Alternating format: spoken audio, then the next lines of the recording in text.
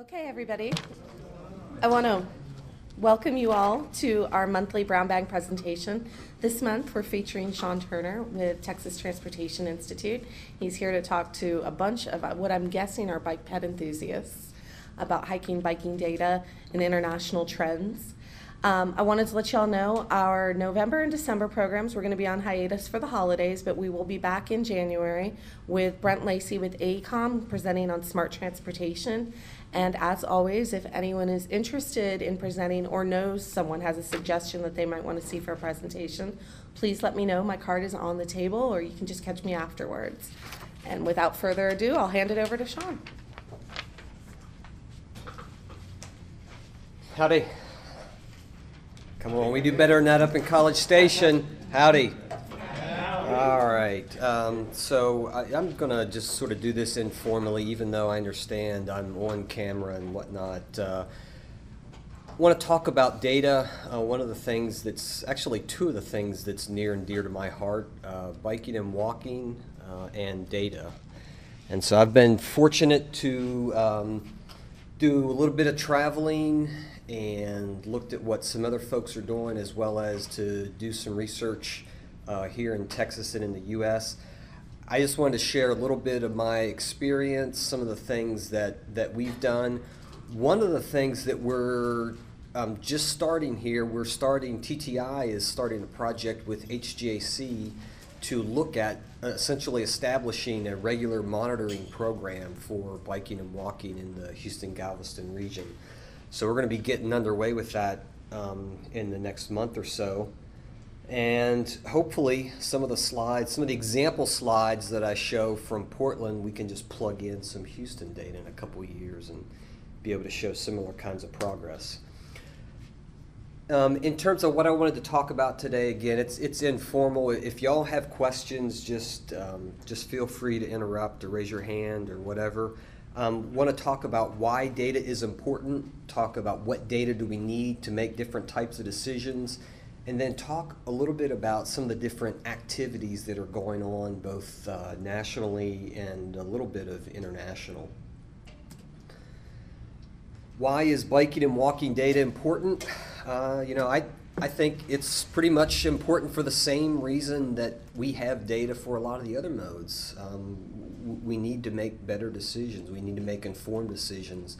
And so whether those decisions are trying to support the policy decisions or changes to existing policies, whether it's trying to make more cost-effective investments in our infrastructure, whether it's focused on design attributes or design elements, and I think most importantly is measuring the performance and progress towards our goals. You know, as planners, we set out these goals, and I think we need to periodically assess and see where we are in terms of meeting these goals.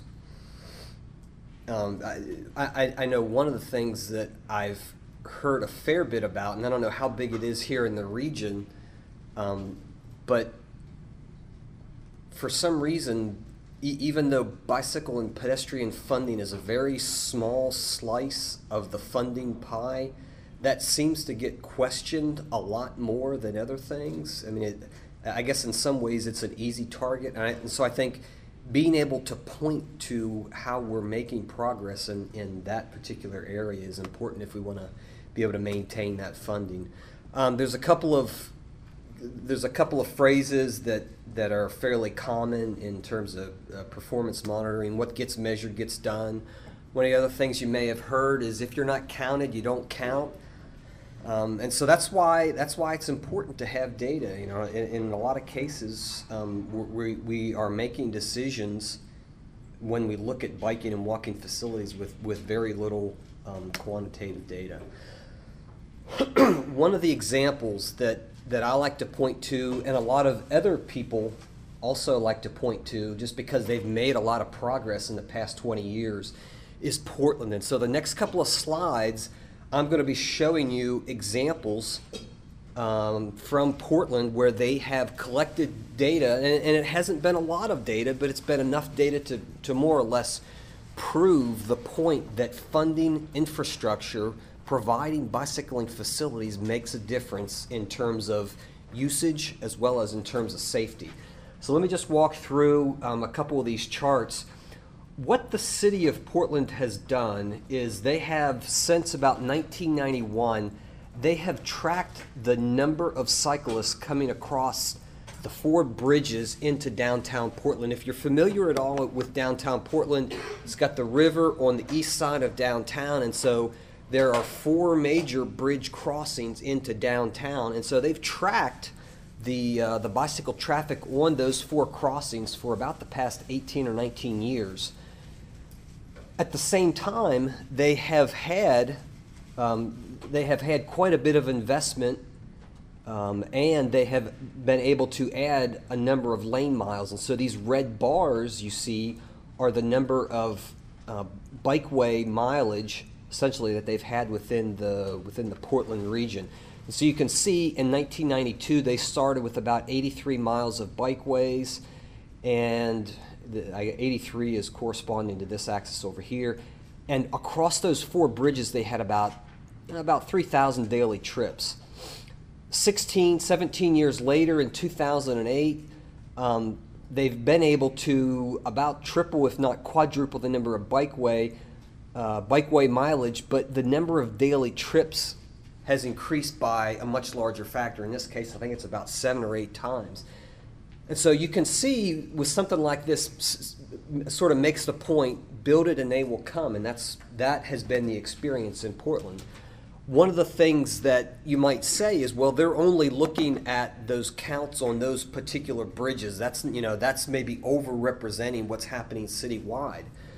Well, what they've done is, as they've put more emphasis on their bicycling program, they've come back, and in the past couple of years, they're now monitoring, and they're doing these short-term monitoring. So they're going out and doing, say, a 24-hour or a multi-day count, but they're doing these short-term counts at 43 locations citywide. And what they've been able to demonstrate is that pretty much the traffic that they've been counting for 20 years on those 4 bridges tracks pretty closely with these 43 other locations that are citywide, which sort of supports this notion that what's happening at sort of these main 4 bridges indicators, those are good indicators for what's going on in the rest of the city. And so that helps, again, this data helps to support, probably y'all have heard about this notion of safety in numbers. You know, one of the things that the bicycling profession talks about is wanting to get more people cycling. The more people that's present on the street network, the more that bicyclists and pedestrians are a part of the everyday mix in street traffic, the more visible they will be, the more comfortable cyclists and pedestrians will be, because they're not out there all by themselves. And so that's essentially what this demonstrates. So let me just point out 1 or 2 things here real quick. Again, this is the bridge traffic on those 4 bridges that they've tracked over the past 17 years. They've also tracked the number of bicycle crashes within the city of Portland, and these are these red dots. And so what you can see is that as the traffic has increased by almost a factor of 6 or 7, the number of crashes have stayed pretty stable. Well, you might look at that and say, well, you know, the crashes aren't coming down, but in reality, you know, we do this a lot when we talk about motor vehicle crash analysis. You've got to normalize it by the exposure. And so whenever you normalize their crashes by the exposure, what you can see is that really their crash rate, this trend line represents their crash rate, and so they've been able to significantly reduce their crash rate over the past 15 or so years based on their program. So again, without this kind of data, without this kind of information, it's very difficult to make this point. And so I've used it in a lot of my presentations. A lot of other people are using it in presentations. But it would be really nice if we could have that same kind of information in Houston and Austin and a lot of other cities here in Texas. We're starting to do that. I'm going to mention 1 or 2 other programs that have recently been initiated, and I'm looking forward to working with H-GAC on getting something started here in the Houston-Galveston area. So in terms of what kind of data do we need, it's always important. You know, I'm a data wonk, and so I like to think about data But I'm going to throw out a caution and say, you've got to focus on your users and your uses. What kind of decisions do you want to make, and who needs that information? And that's going to help you figure out, well, exactly what. Because the next slide I'm going to show you has a lot of different information, a lot of different types of data that you can collect. But again, I think the important thing is to focus on what decisions do you need to make, who is going to be making those decisions, and use that to sort of frame your data collection program. So there was a pretty good study that was done by the Bureau of Transportation Statistics that sort of outlined the state of the practice in biking and walking data. It's a little bit dated by now, but it's pretty good. What it talks about, and I would almost say these are sort of in the order of importance, more or less. So what they talk about is they talk about facilities data, inventory, knowing where you've got sidewalks, knowing where you have sidewalks that meet accessibility requirements, knowing what the quality of those sidewalks or that bikeway network is. And that's essentially the underlying information that will serve a lot of other analyses. Probably the next important thing is, well, now you've got maybe parts of a network. Well, how many people are out there using it? What are they using it for? Where are they going to or from? So having some of that information about how the network is being used, what kind of trips are being made. Obviously, we want to know about crash, and we want to be able to have safety information to make sure that we're building safe facilities, that we're providing, that we're safely accommodating cyclists and pedestrians. We want to know what type of facilities people prefer. You know, I think one of the strategies, and this has been a common strategy for the past 10 or more years, is on busy roads, on busy streets, we have tried, we've taken sort of a minimalist approach. We've done for bicyclists. We've put in maybe wide curb lanes, we've put in bike lanes, but what we're finding, and what we're finding from a few of these cities like Portland and Seattle and New York, is that quite honestly, 98% of the population isn't going to go out and ride in a wide curb lane or a shared lane. They want something that they prefer, a little bit more separation. So we need to understand what some of those user preferences are, such that we can make sure that we're accommodating and that we're building for all different types of all different types of cyclists. And as a researcher, we've got to throw this in here. We want to have research and evaluation data, not just for research purposes, but again, one of those things that I talked about before was that performance monitoring, wanting to complete that feedback loop. So we've got to be able to have that evaluation information to make sure that what we're doing is the right thing and is the most effective thing. Whenever we talk about biking and walking data, there sure is a lot of challenges. I don't want to dwell too much on the challenges. I want to just mention some of those. One of the things that I'm originally from Pennsylvania, and I went to school at Penn State, so I got to mention a quote from Tom Larson, who was a DOT person and spent some time at Penn State. He sort of said 20 or more years ago that biking and walking were essentially the forgotten modes. I think given the current transportation planning environment, I don't think they're being forgotten as often as they were. I think biking and walking is being mentioned a lot more and more. But typically, I mean, even given that, though, typically it's a lower priority. There's fewer resources for these modes. Typically smaller numbers, typically higher variability. I know in Houston, a lot of the Southwest cities, the number of people that you're going to get biking and walking is going to vary a lot based on the weather and based on the season that you're in. DOTs and transportation agencies typically do a really good job of collecting on major highways where there is a lot of car traffic and where there's a lot of truck traffic. Unfortunately, or fortunately, that's not where a lot of cyclists and pedestrians are. People that are biking and walking prefer lower volume streets, lower speed streets. And so what you're typically going to find is you're going to find more people biking and walking on city streets where we typically tend to put less resources for counting for car and vehicle traffic. And so there's sort of less of an opportunity for that overlap. One of the things also, one of the other challenges is that quite honestly, it's difficult to automatically count and to count and measure people that are biking and walking.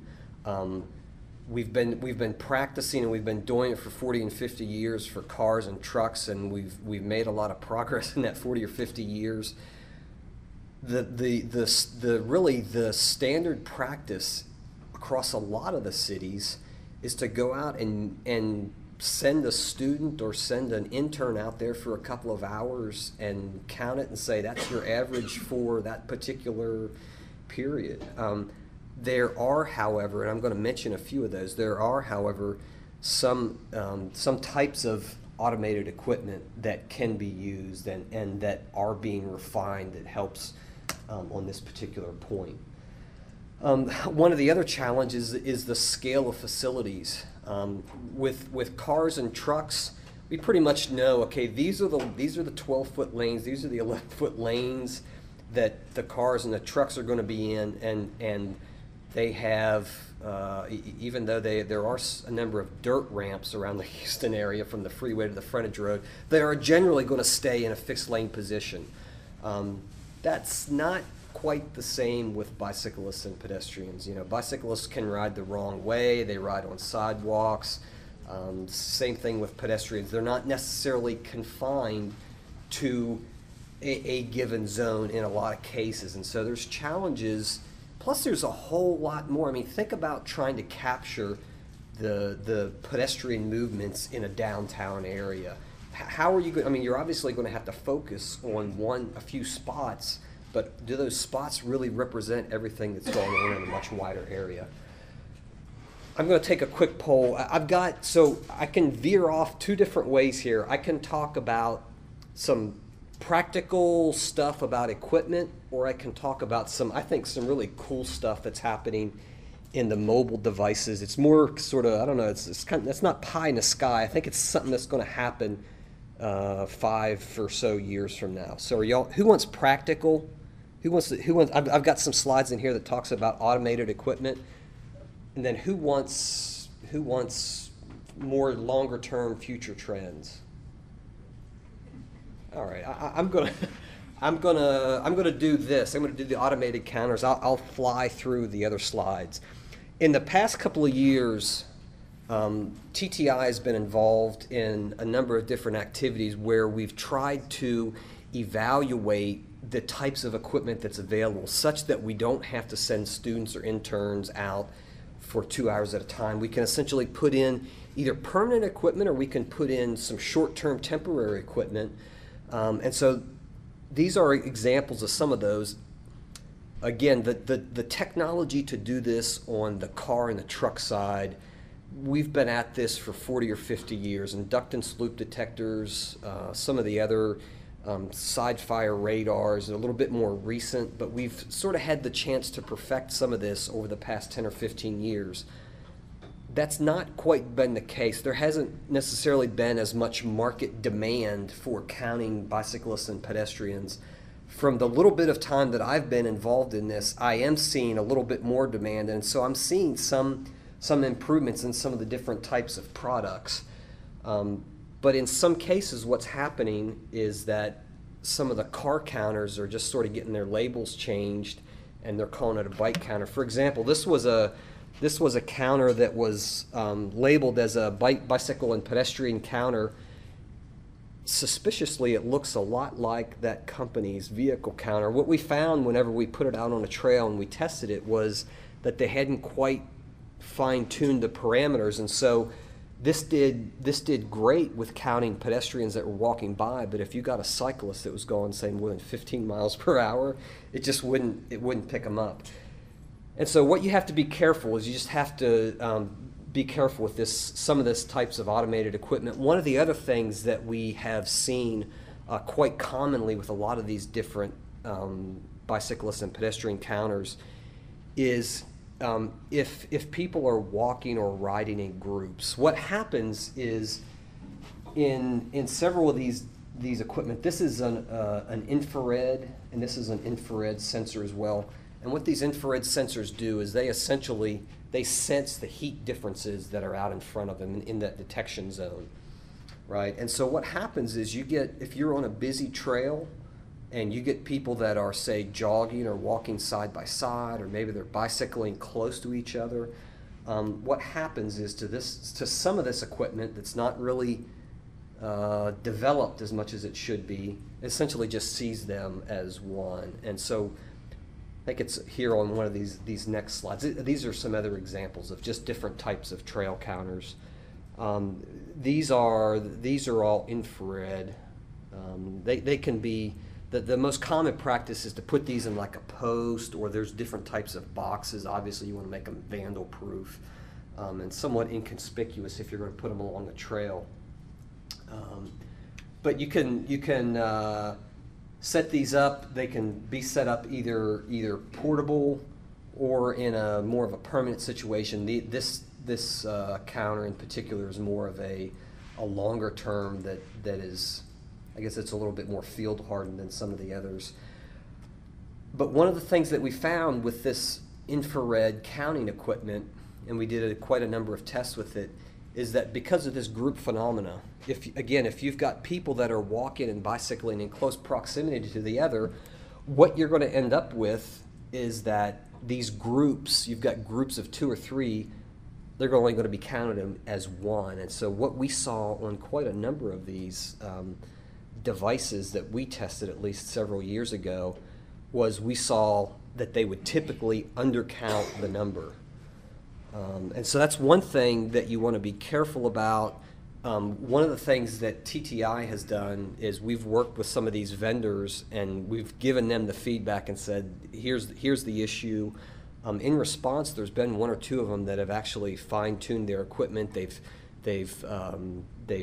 changed, or they've given the ability to modify the sensitivity so that a few of the models are now more.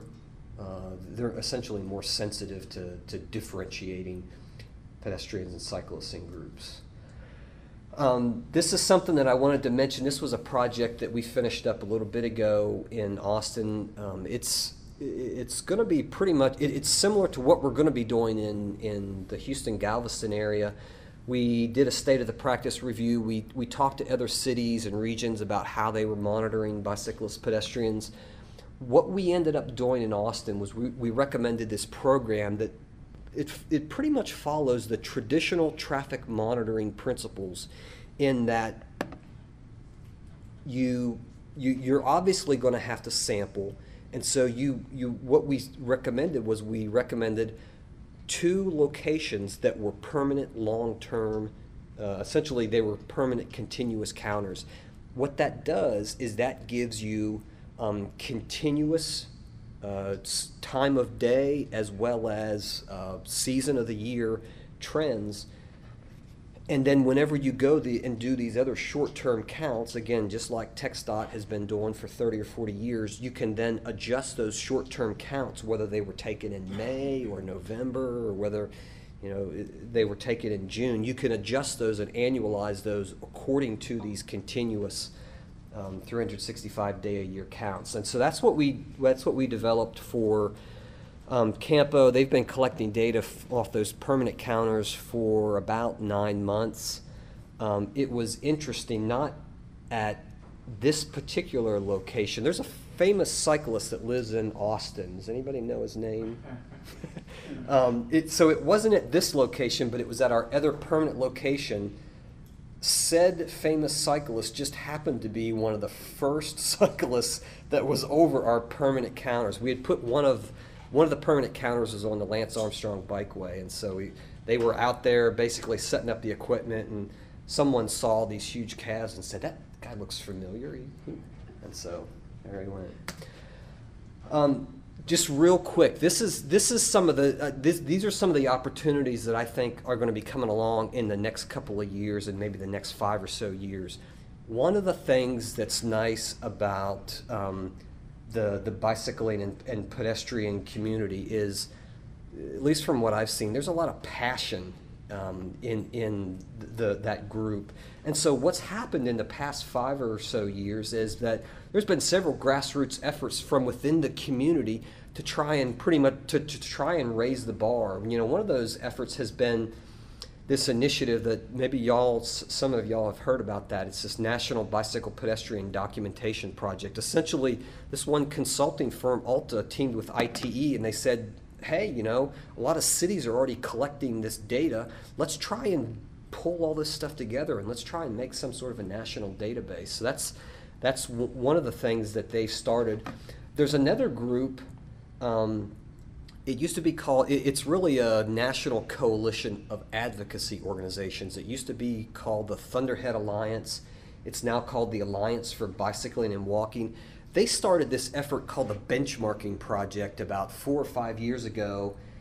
What it is, it's awesome, and if you haven't seen it, you need to check it out if you're interested in national level statistics. I would say that this is probably the best encyclopedia of bicycling and walking data, because they're taking data from all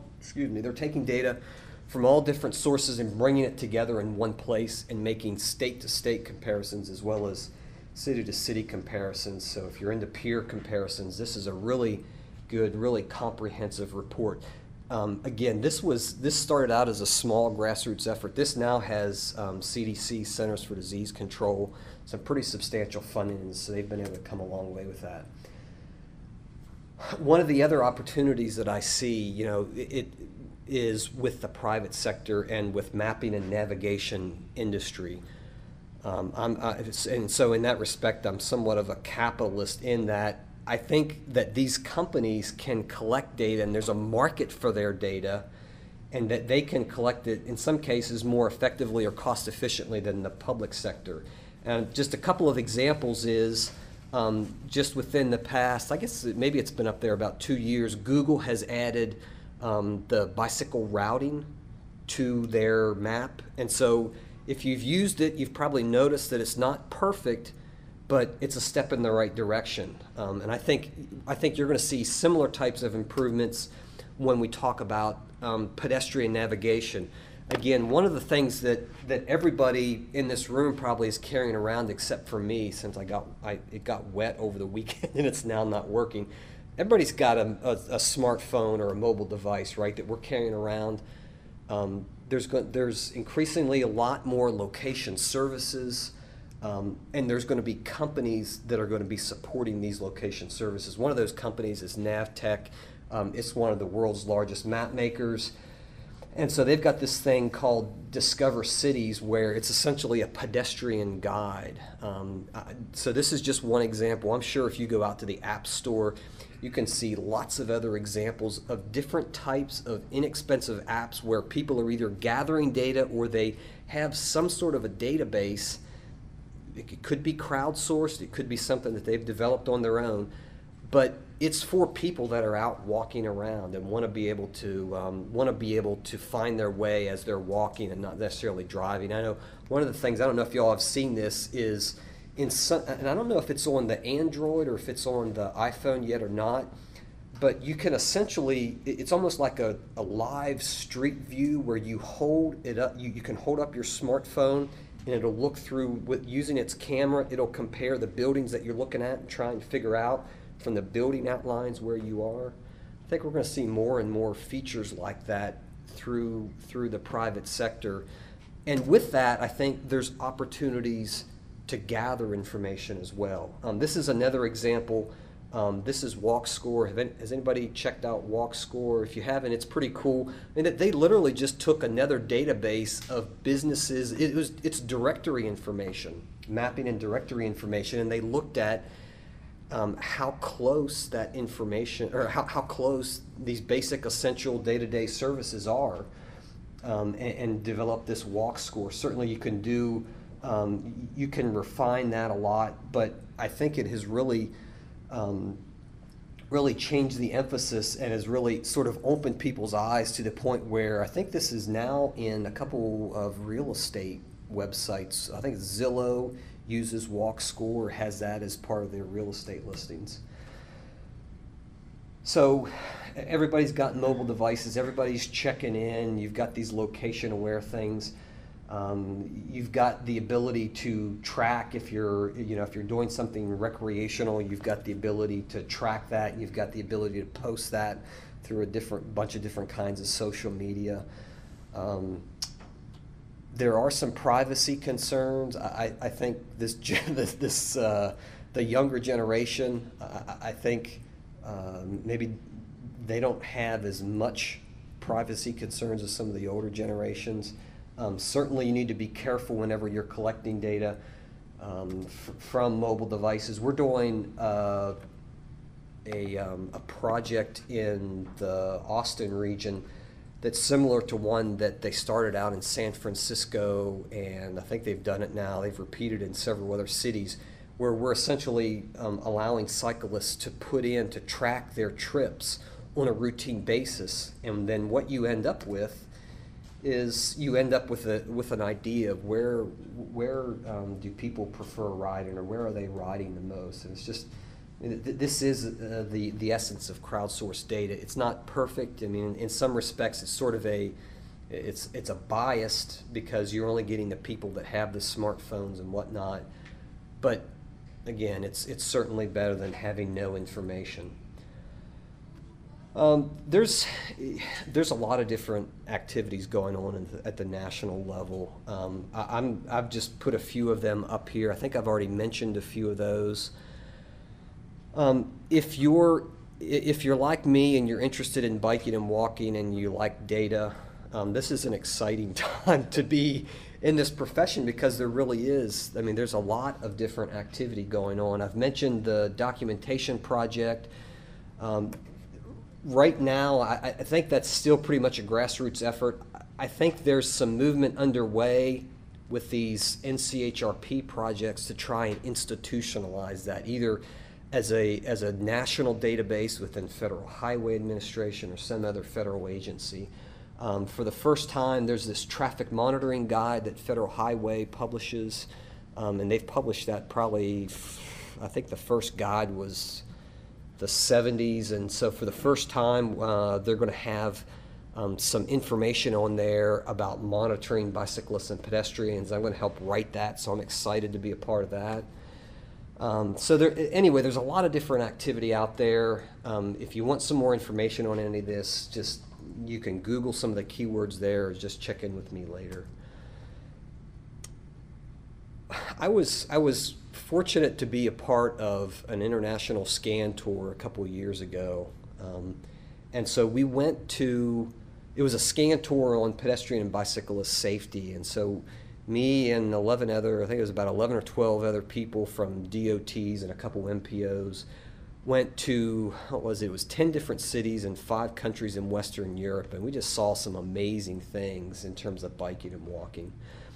One of the things that was interesting that we saw in relation to monitoring and in relation to data were these, what they call bike barometers. It's essentially just a bike counter that they've put in a pretty visible location. For instance, this is in a pedestrian mall area where there's a path that cuts through the pedestrian mall. This is in Copenhagen, and this is actually one of their major arterials, but it's right to the side of their public square, so it's got a lot of visibility.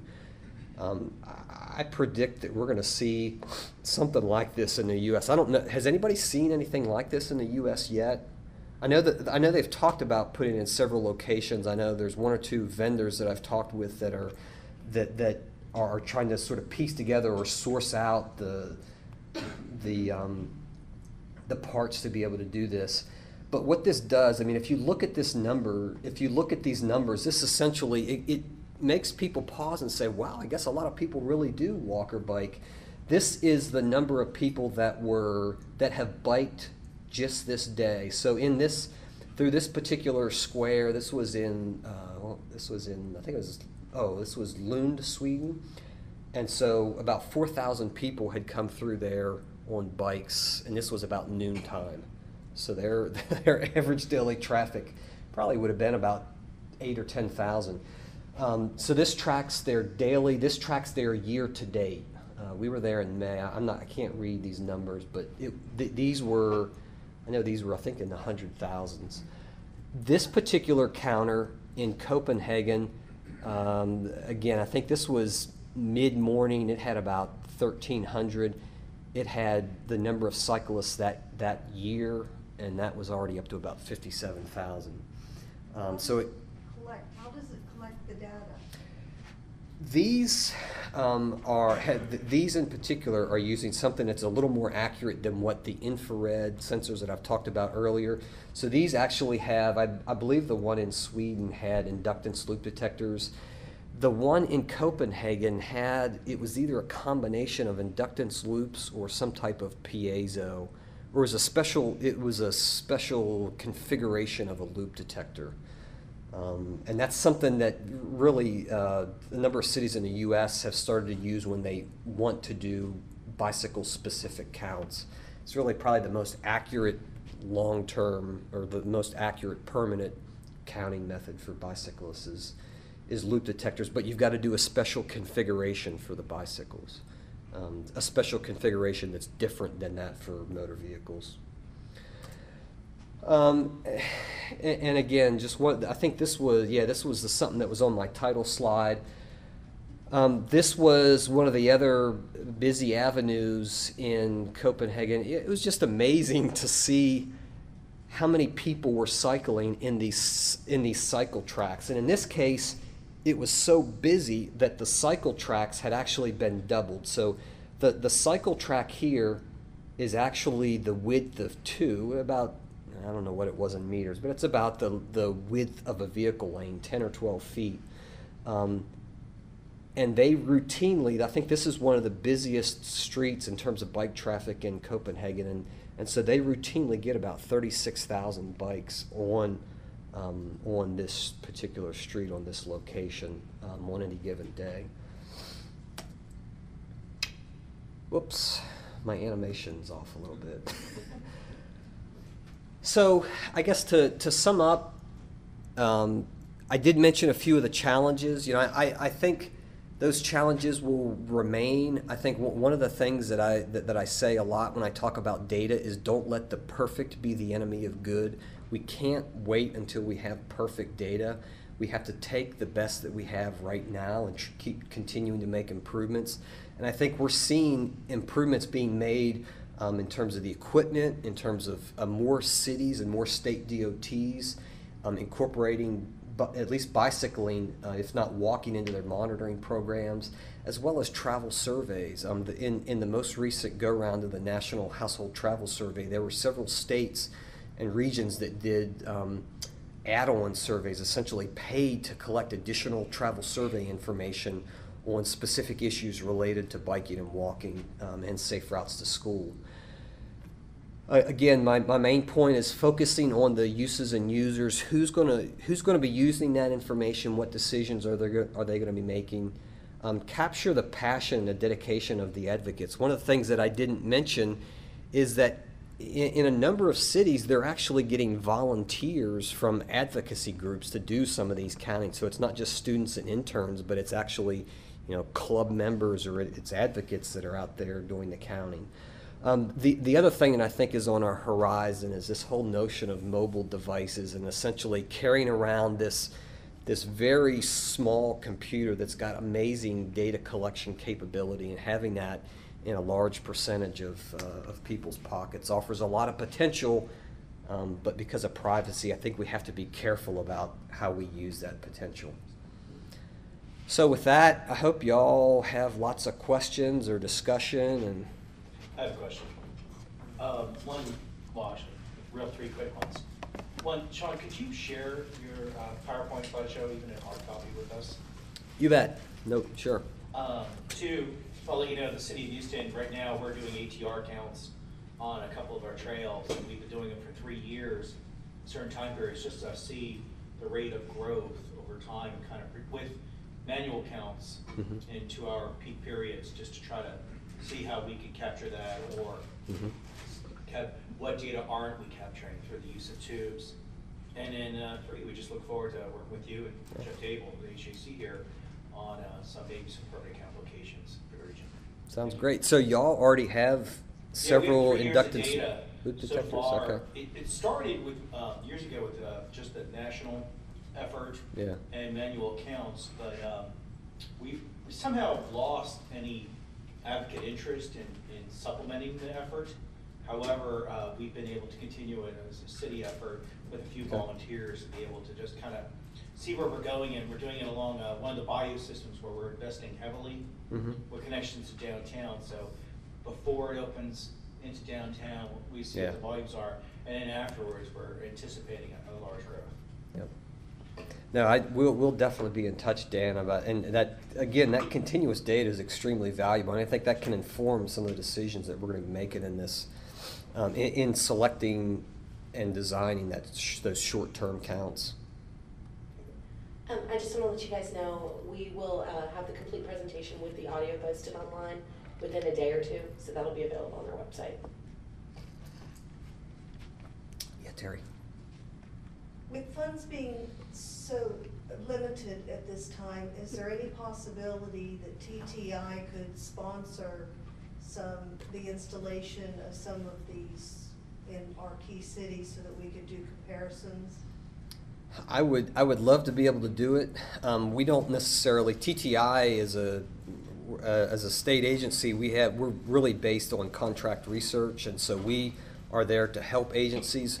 One of the things that I will offer, though, is we have purchased through some of these research projects that I mentioned, we have several of these portable counting devices where we're willing to loan those out and work with local agencies that want to use those to get those counts. That is one thing that Campo did, and I think several other MPOs are doing that, is essentially the MPO in the region purchased several of these automated counters, and then they have those available for the different cities within that region if they want to borrow them for, say, short-term counts on different locations within their city. And then they essentially, the MPO will sort of pull that data from the different member agencies.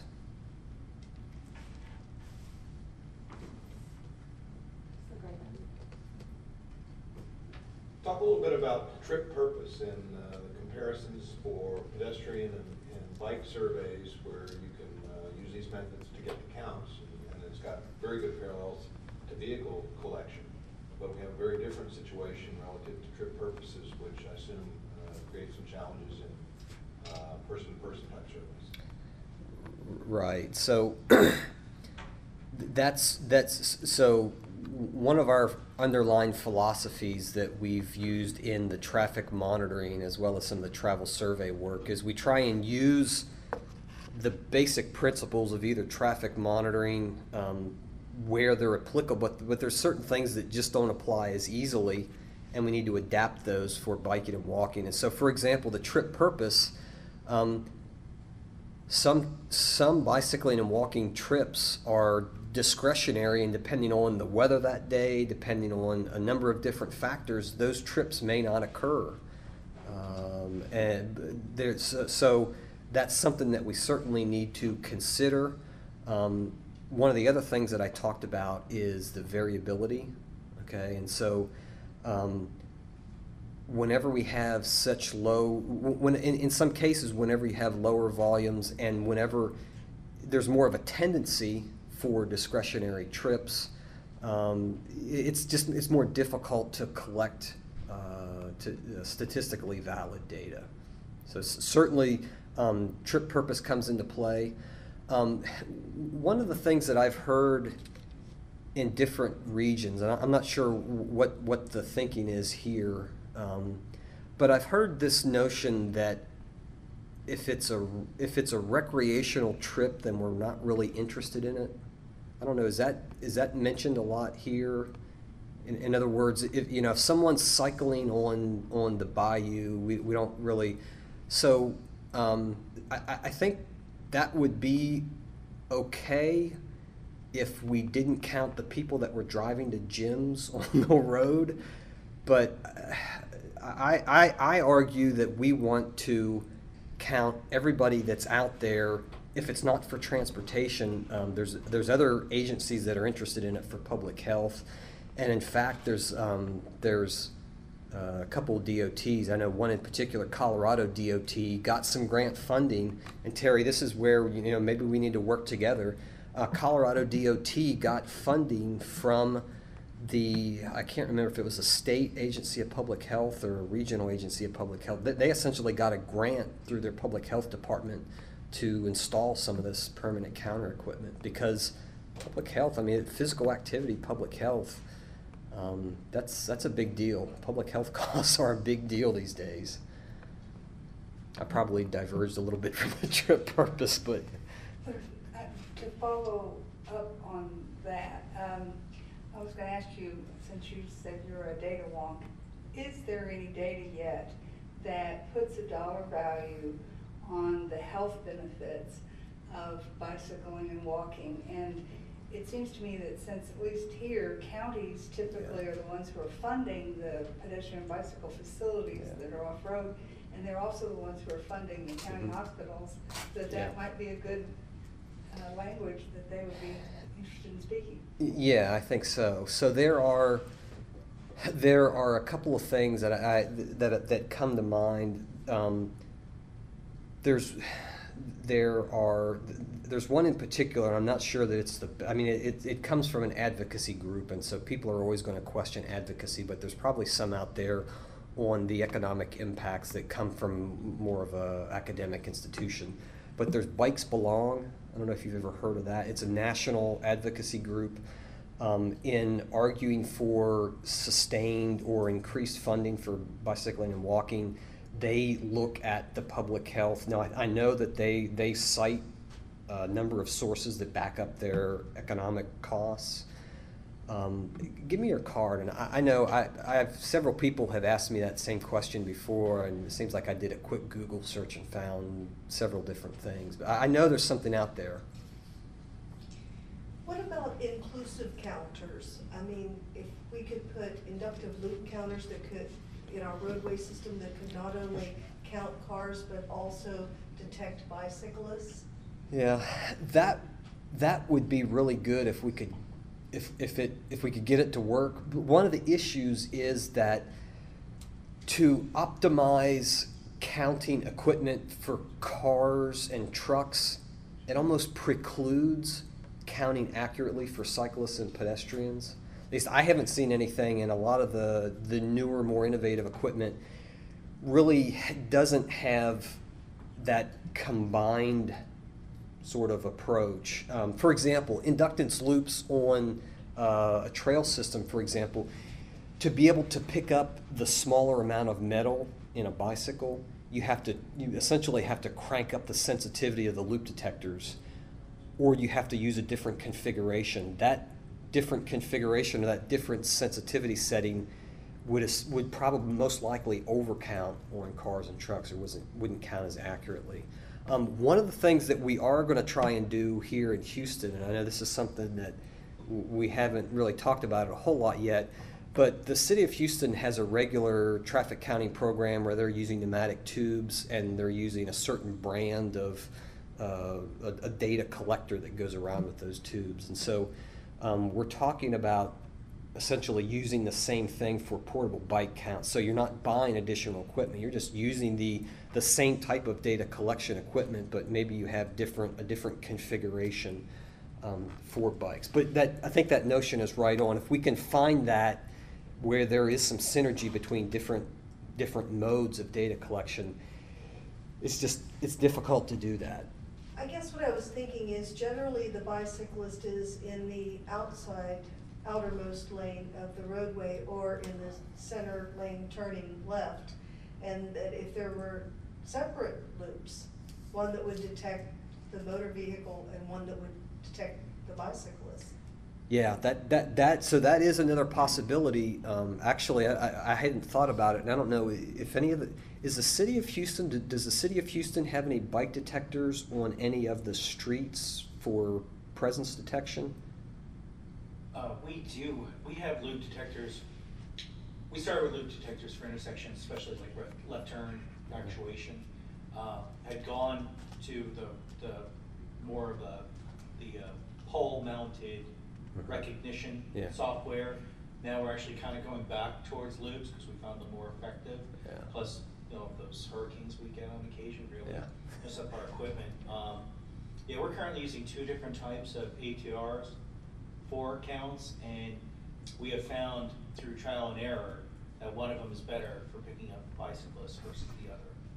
And that's why we're just kind of keep moving along, trying to go in the right direction with these things. But Terry, your point's well taken. We're working with Phoenix MPO on something similar to this, and there are several cities, I think Glendale and Mesa, that have installed bicycle detection. It's not, we don't know for sure, but that's one of the things that we're going to be looking into, is whether we can get counts from that bicycle detection or not. So we'll make sure we check into that. Okay. If we don't have any more questions, we'll go ahead and end today's session. Reminder, please join us on January 23rd for our next Brown Bag meeting. And in the meantime, please join me in thanking Shawn for taking the trip down here today.